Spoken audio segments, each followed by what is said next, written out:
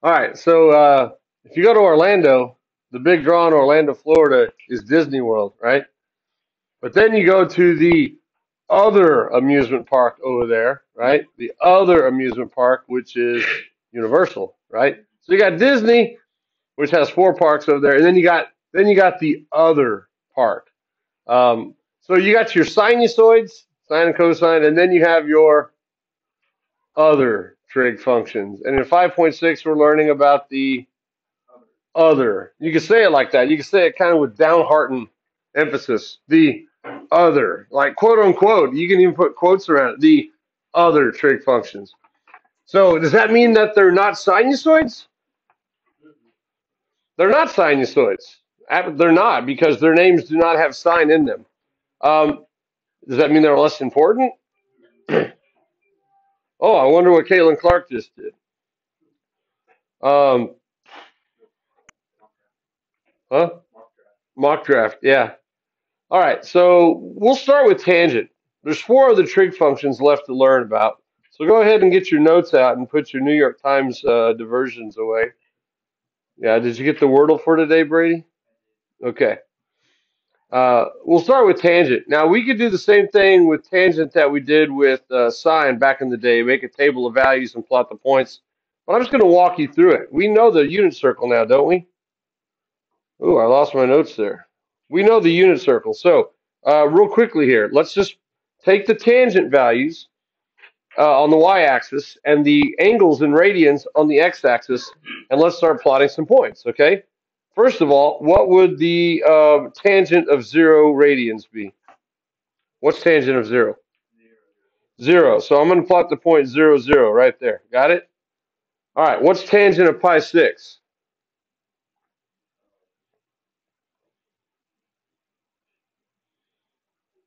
Come on now. Don't forget that, what? Square root of 3 over 3. Absolutely. Thank you. Square root of 3 over 3. That's the y value. So we put the dot right there. What's tangent of pi fourths?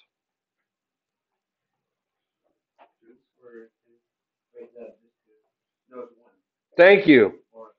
Tangent of pi fourths is 1. So that's why there's a 1 there. What's tangent of pi third? Ryan? What's tangent of pi thirds? We'll ask Ryan. Ryan, what's tangent of pi thirds? Uh, what's tangent? Ah, no. It's just the square root of 3. Yeah. Okay, good. So what's happening to the tangent values as we rotate on the unit circle from 0 towards pi halves? They're increasing, right? They're increasing. Now, everybody, what's tangent of pi halves?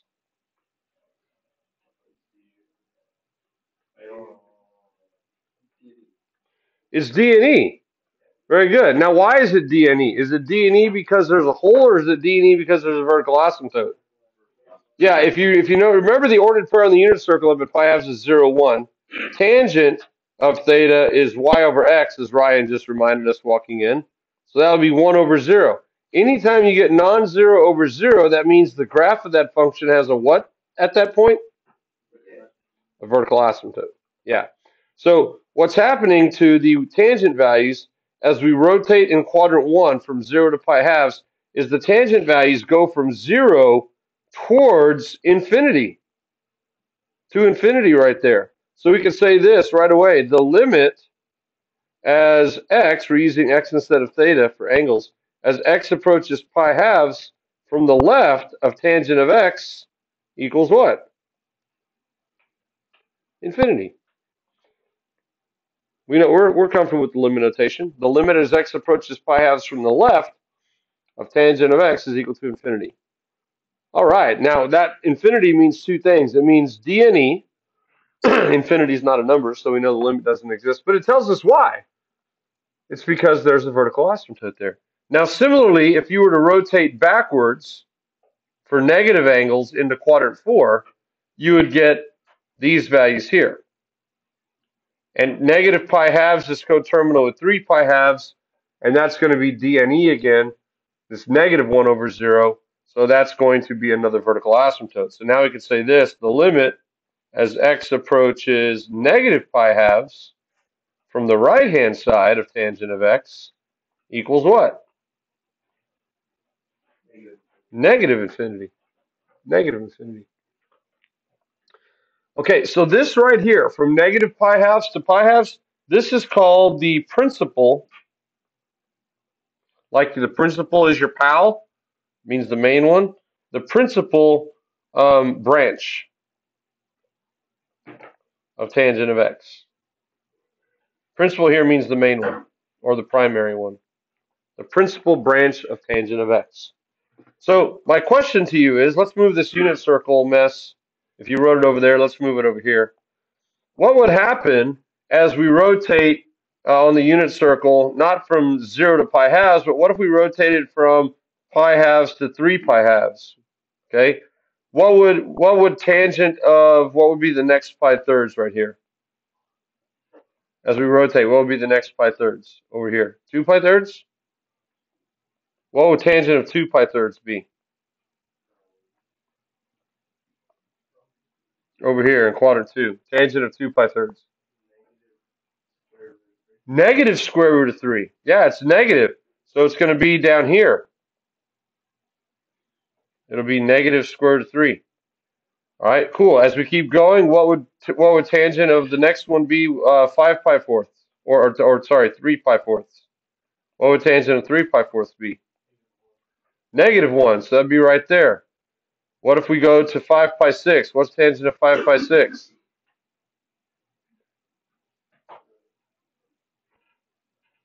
Negative square root of 3 over 3. And then we come over here to pi. What's tangent of pi? 0. So what's happening from here is the graph is coming from negative infinity and it's increasing slowly to pi. So it's kind of doing the same thing from pi halves to pi, if you want to highlight it. It's doing the same thing from pi halves to pi as it was doing from negative pi halves to 0. Yes, yes? You'll see that? All right. Let's continue out going to one rotation here. The next angle here would be 7 pi 6. What's tangent of 7 pi 6? We're in quadrant 3 now, down here in quadrant 3. What do we know about the tangent values in quadrant 3? Are they positive or negative? They're all positive because x and y are both negative, right? So negative over negative is positive. So we're back above the x-axis. It's positive square root of 3 over 3. That's 7 pi 6. All right, what about at the next one would be 5 pi fourths. What about at 5 pi fourths? What's tangent of 5 pi fourths? Positive 1. And then the next one, what would it be for 4 pi thirds? Square root of 3. It's going to look like that. And then finishing all the way around at 3 pi halves, we're 3/4 of a rotation, 3 pi halves. We're not quite yet at 2 pi.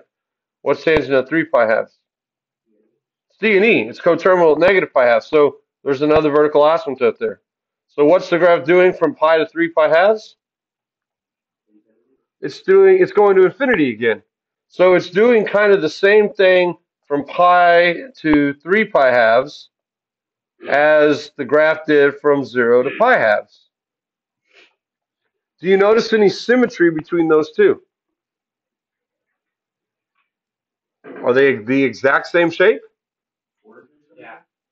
Very good. Let's talk about the symmetry. If you're looking at symmetry right now, this function does have origin symmetry. Like what other one that we've already talked about? Sine or cosine? Which one also had origin symmetry?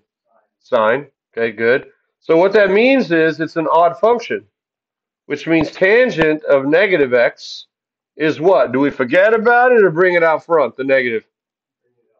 You bring it out front. It's equal to the opposite of tangent of positive x. So that just means opposite inputs have opposite outputs. And you can see that there at negative pi fourths and pi fourths easily. Negative inputs or opposite inputs have opposite outputs. All right. What about, let's look about this. What about the period? Remember, the period is the smallest span of x for which the function repeats itself. Does the graph repeat itself from pi halves to 3 pi halves like it did from negative pi halves to pi halves? If we were to make a stamp, could we just stamp it out again from pi halves to 3 pi halves? Thank you. I think it looks the same. The yellow parts coincide. My values aren't in the same spot because I drew them by hand, and the purple spot, the part that I highlighted, is the same. So it looks like the graph from negative pi halves to pi halves is the exact same shape and format and stretchiness or whatever adjectives you want to use from pi halves to 3 pi halves. So the question is, to find the period, I think we just need to know how far is it from here to here. Pi, 1 pi. That's different than sine and cosine, right? Because for sine and cosine, what were their periods by default?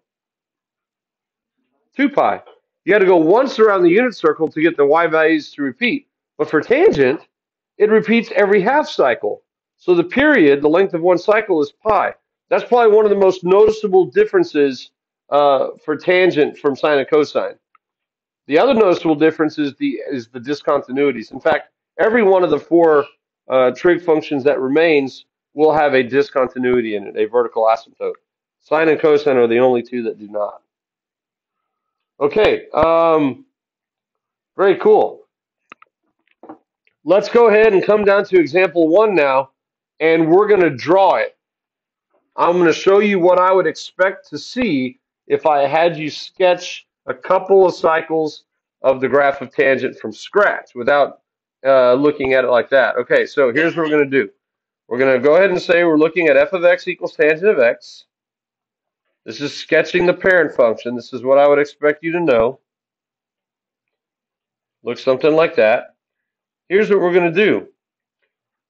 If our period is pi, I need to come up with some type of way like Sahala and Chala to help me remember how to graph it. So what I call this point right here is it's basically where the graph changes its curvature. What special point do we call a graph where it changes its curvature from inflection point? Good. I'm going to call that an IP. So it's an inflection point. And then the next critical value is at pi halves, which I'm going to call A for asymptote. So if your parents drink a lot of beer that has a lot of hops in it, they'd be drinking an IPA, an India Pale Ale, okay, very hoppy type of beer, very bitter.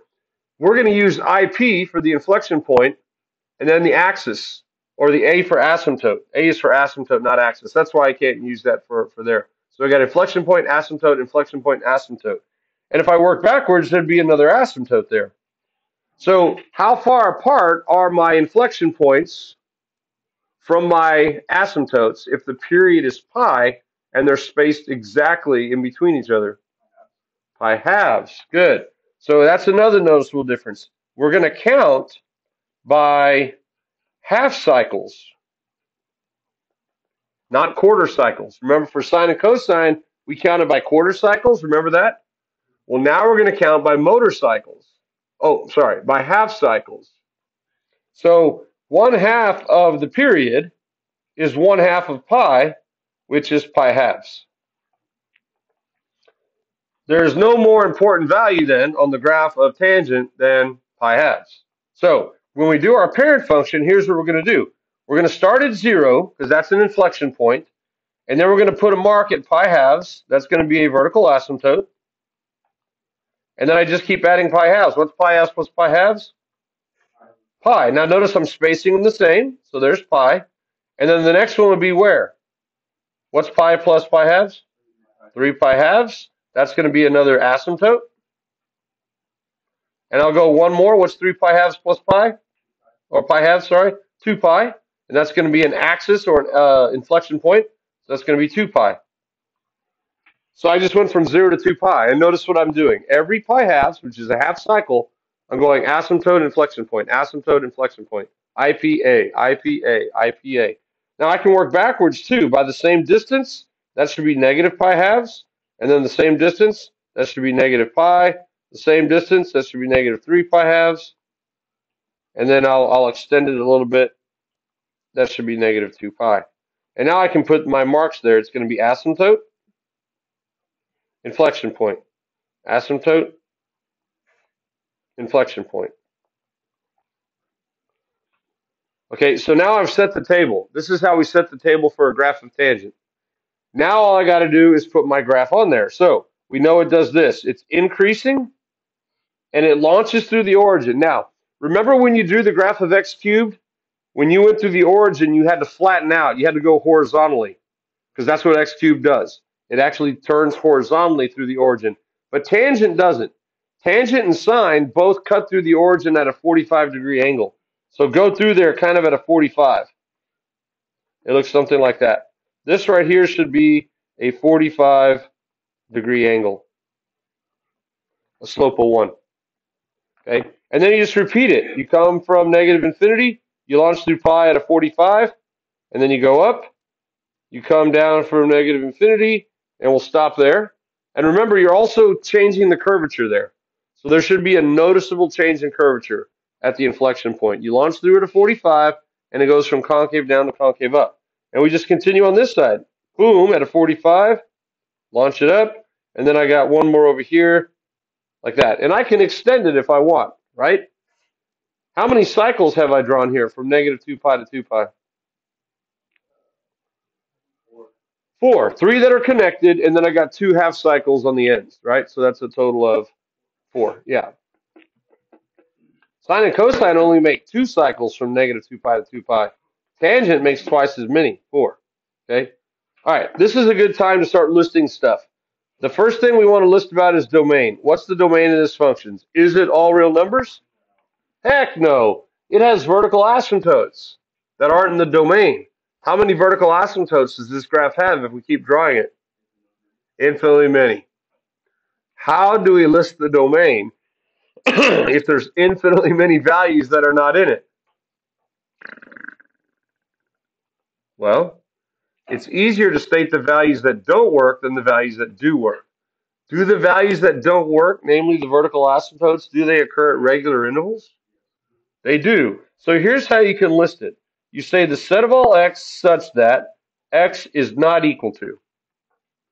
Okay, we're going to say what it doesn't equal, and by default it means all the others work. All you got to do is pick your favorite one. We have to have a starting point. Pick your favorite vertical asymptote location there. I like pi halves. It's the first positive one. Most people pick pi halves. And then it's just going to be multiples of how often they occur. Multiples of how often they occur. How often do these occur? Not every. The critical values are every pi halves, but the vertical asymptotes are every pi, right? They're one full cycle away. If you have a graph of tangent and you can spot 2 consecutive vertical asymptotes, you have a full cycle trapped in between there, okay? So it's going to be pi halves plus pi n, and then we put a comma and we say where n is an element of z. You remember what z was? It was the integers. Z for integers from the German verb zahlen, to count. So that just means we're looking at full multiples of pi. N can be 0, 1, 2, 3, 4, or it can be negative 1, negative 2, negative 3. That's how we subtract full cycles of pi. Okay? So that's how we do it. We find our starting point, and then we say plus pi n, because pi is the period, where n is an integer. I could say plus or minus. I could, but that's unnecessary because n is an integer, and integers could be negative 1, negative 2, negative 3. And so if I include negative whole numbers, which is what the integers does, I don't need to say plus or minus. Would I take off if you put plus or minus? No. No, but it's unnecessary. Mathematicians like to be as efficient as possible. Now, if I say plus or minus, then I can say n is an element of the whole numbers. Because remember, the whole numbers are just 0, 1, 2, 3, 4, 5. The integers are all the whole numbers plus the negative whole numbers. So I'm just going to leave it as zahlen, the integers, and I'm just going to say plus. But I'm glad you pointed that out. All right, any questions on how to do this? Because this is going to be kind of a theme throughout the rest of this section when we're finding domains of all the rest of them. Pick your favorite one plus multiples n of how often they occur. Okay. What's the range of this function? Oh my gosh, this one's easy. All real numbers. So you can put the double bar R. All real numbers. From negative infinity to infinity, we get them all. We get them all. Nice. Okay. What about increasing or decreasing? Is this function increasing and decreasing, or is it just increasing, or is it just decreasing? Increasing. So it's only increasing. So we say that this function is monotonic or strictly, either one. Strictly increasing over its domain. That's important. We can't say it's increasing for all real numbers because its domain is not all real numbers. It doesn't exist everywhere. But once we state the domain, we could say it's monotonic increasing or strictly increasing over its entire domain. It's doing one thing and one thing only, baby, from left to right, and that's going uphill. Kind of like Sisyphus and his rock. All right, let's list the equations of the vertical asymptotes. I'll ask you for that on a test. Now remember, the equation of a vertical line is x equals. X equals is the equation of a vertical line. Do we already know the equations of all the vertical asymptotes? How do we already know that, Brady? The domain. The domain excluded those x values, and now for the equations of the vertical asymptotes, instead of excluding them, we just say x equals those. That's where the vertical asymptotes are. So yeah, we could just say the vertical asymptote equations are at pi halves plus pi n. We still got to say n is an integer. If you don't say n is an integer, then you leave it open for n to be a real number, like 1.5 or 3 or something like 3.2. We're not looking at whole cycles anymore. All right, the zeros. Let's look at the zeros. Those are also known as x-intercepts, aren't they? Or roots. They're also known as roots. How many of those do we have? Infinitely many. How often do they occur? Every pi n, yeah. So for the zeros, we could say x equals again, and you pick your favorite one. Andrew, what's your favorite one to start with? Zero is a great one to start with, right? So you could say 0 plus pi n, where n is an integer. Now, because 0 plus pi n is just pi n, do you even have to say 0? Or could you just put pi n? You don't have to put 0. Absolutely not. You can just put pi n. Can we just put pi n on the vertical asymptotes? No, because that means we start at 0 and there's not a vertical asymptote 0. So we have to start with pi halves. These, by the way, end up being the inflection points. These are the IPs. Now, if we shift this graph up or down, the inflection values will no longer be the zeros. I don't want you to think that the inflection values are always the zeros. If this graph moves up or down, the inflection values will now be above or below the x-axis, but the x-intercepts will still be the zeros. Could be different. But by default, the inflection values are the zeros. Symmetry, we already said the symmetry. This is an origin symmetric function. Peyton recognized that, origin symmetry. So it's an odd function.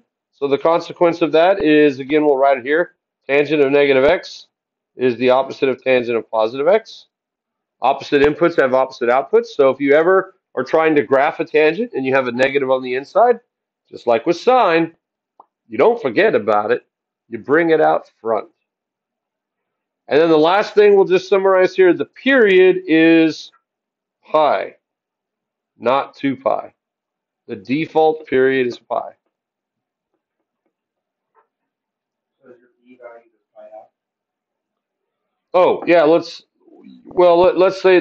do this. So let's add this. We count by half cycles. I'll add this. We count by half cycles, which means we count by pi halves. So the B value, let's go ahead and write that. The B value is going to be pi over P, and the period is pi over the absolute value of B.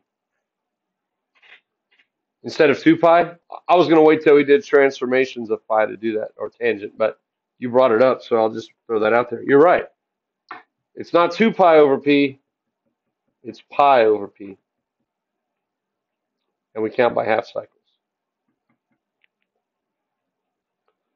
All right. Any questions about your new parent function tangent of x? When I say tangent of x, your brain, your mind should envision that graph right there. Okay? It passes through the origin. That's an important way to remember it. And it's increasing, and it has vertical asymptotes at odd pi halves. That's another way to think about it. If you want to put equations of vertical asymptotes, they occur at odd pi halves. Odd pi halves. 1 pi halves, 3 pi halves, 5 pi halves, 7 pi halves.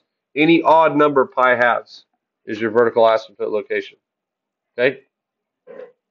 All right. Any questions on that? All right. Let's go ahead and do this. Copy the graph of tangent that you just drew and paste it down here on example 2. We're going to come up with the graph of cotangent a little bit differently. We could certainly make a table of values like we were doing theoretically for tangent, and we can plot the points, but look at this little note right here. Since cotangent is the reciprocal of tangent, if we know what the graph of tangent looks like, we should be able to sketch its reciprocal graph. So I'm going to choose a more bold flavor than purple. I'll choose blue and maybe increase my line quality a little bit so it stands out.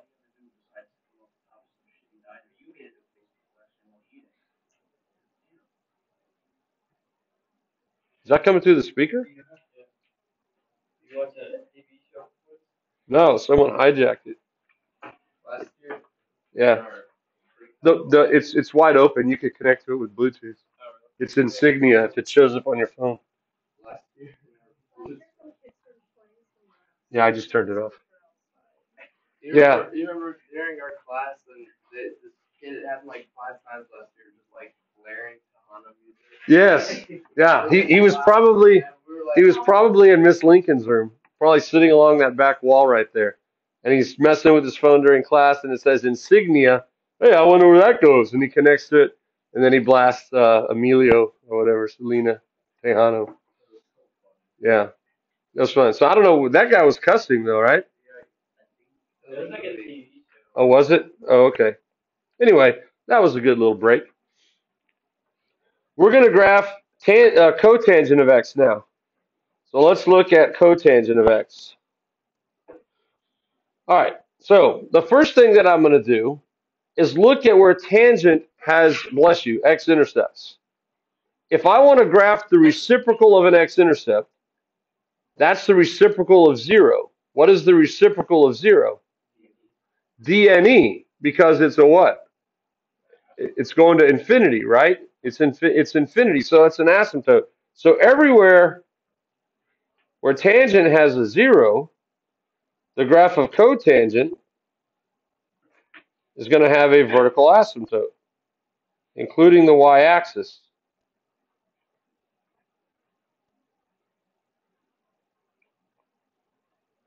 All right, so far so good, right?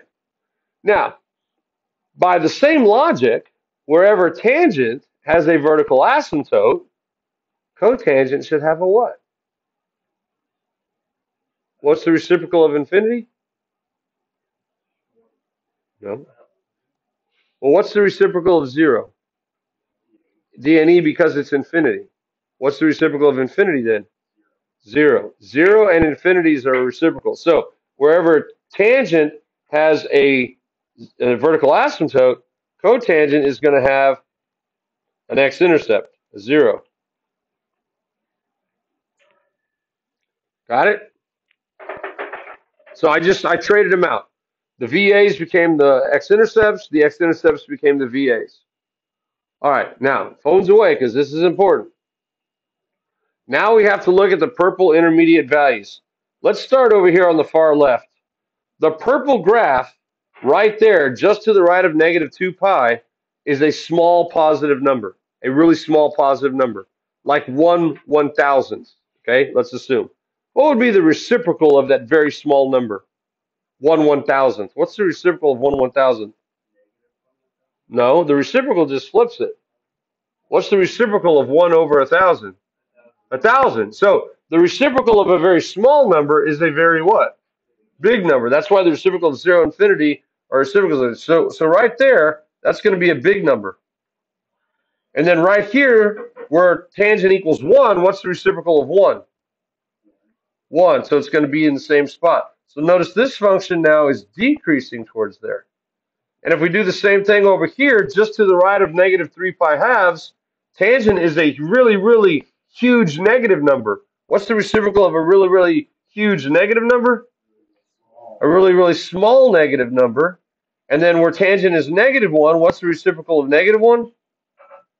Negative 1. The graph looks like this. So there's still an inflection point now at the x-axis, but now it's not increasing, it's what? It's decreasing. It still launches through at the slope of negative 1, but now it's a decreasing function. It looks like that. Now that looks like artwork, doesn't it? It looks kind of confusing because we have the purple graph on it, doesn't it? So let's go ahead and quickly sketch it again. If I were to ask you to sketch the graph of f of x equals cotangent of x, here's what I would expect you to draw. We'll do it real quickly over here. It has vertical asymptote at 0, and then you're counting by pi halves again, and then there's another vertical asymptote at pi, looks like that, and then you got another access point at 3 pi halves, and then at 2 pi, you have another vertical asymptote, and then you just mirror it. There's negative pi halves, negative pi, vertical asymptote. So you're alternating axis, vertical asymptote, axis or inflection point, vertical asymptote, and then you got negative 3 pi halves, and then you extend it out and you get negative 2 pi. So you set the table like that first. Now notice tangent passed through the origin. Remember that? Tangent passed through the origin. Does cotangent pass through the origin, Ryan? Text the person you're texting that no, cotangent does not pass through the origin. I think they would want to know. Yeah. But you're right. Cotangent does not pass through the origin. It has a vertical asymptote on the origin. So that's how you know you kind of offset it a little bit. You're still counting by pi halves, but now you draw a decreasing function. A decreasing function. A decreasing function. Looks like that. There's the graph of cotangent of x. Right there. Now it's unobscured from the graph of tangent. So notice it has some similarities to tangent. It has vertical asymptotes, and the period is pi. It has inflection points like tangent, but it's decreasing instead of increasing. So let's go ahead and talk about the domain. What's the domain of this function? Is it all real numbers? Nope. It has vertical asymptotes too, right? So let's go ahead and list them. It's the set of all x such that x is not equal to, pick your favorite one. Where's our favorite one? Vertical asymptote. Pi works. I like pi. I like 0. X cannot equal 0, plus they occur every pi n, where n is an integer. Those were the axis points for tangent, right? What's the range of this function? Oh, it's all real numbers again. Yeah, that's easy. That's easy. What about increasing or decreasing? Which one is it? Any of them? Decreasing. We'll say monotonic. I'm going to use the word monotonic because it sounds like monocera, which is a unicorn. So I'm going to say monotonic decreasing over the domain.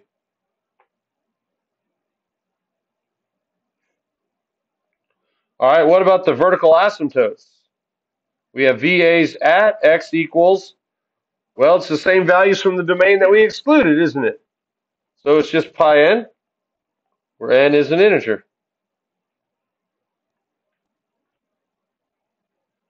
What about the zeros? The x-intercepts? Well, the zeros are going to be where the vertical asymptotes were for tangent. They trade. So it's going to be x equals, our favorite one is at pi halves, plus they occur every cycle, which is every pi. So pi n, where n is again an integer. And then symmetry?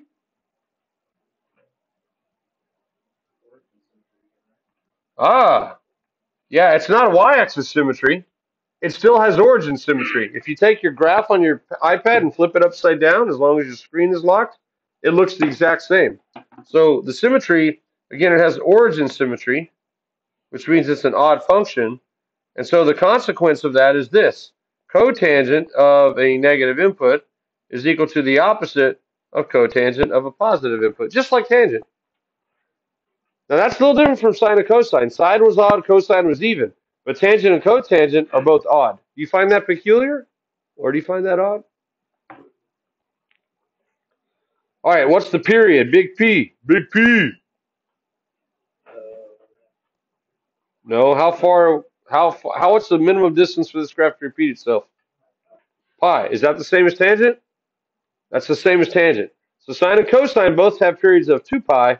Tangent and cotangent have period of pi. So that means that B is 2 pi over P and vice versa. And we count, I'll put this right here, we count by half cycles, which in this case is pi halves.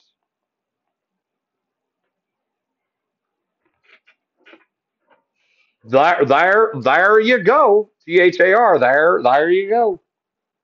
You met two new parent functions today. How do you feel about them? You like them? Are they palatable? Do they go down okay? You should memorize these overnight. Memorize them overnight. Commit them to memory. Try sketching them from memory. The sketch is just as accurate as the purple graph and the blue graph. It doesn't need to be any more accurate than that. But sketch them overnight on paper, on your iPad. Make sure you can sketch them quickly. Tomorrow we're going to start doing transformations of them. I think that's a good stopping point for today. There's a little bit of time left on the bone. Comments or questions?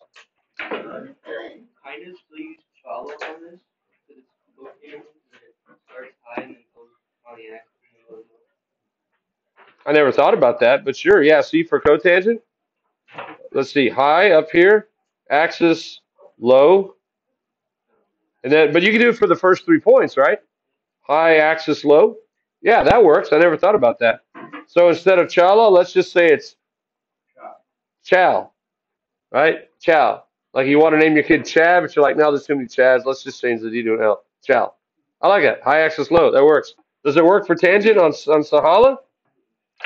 No, but you could do something similar. You could say tangent starts from axis high, low, tall. I don't know. I thought it was low axis high. Well, I'm starting at 0. Starting at 0. It starts on an axis there. Axis, high, low. Yeah. Whatever mnemonic helps you remember it. I never thought about coming up with new ones for tangent and cotangent. I never got that creative. But you can reuse cosine for cotangent. All right. Any other comments or questions? All right. Feel free to text your loved ones.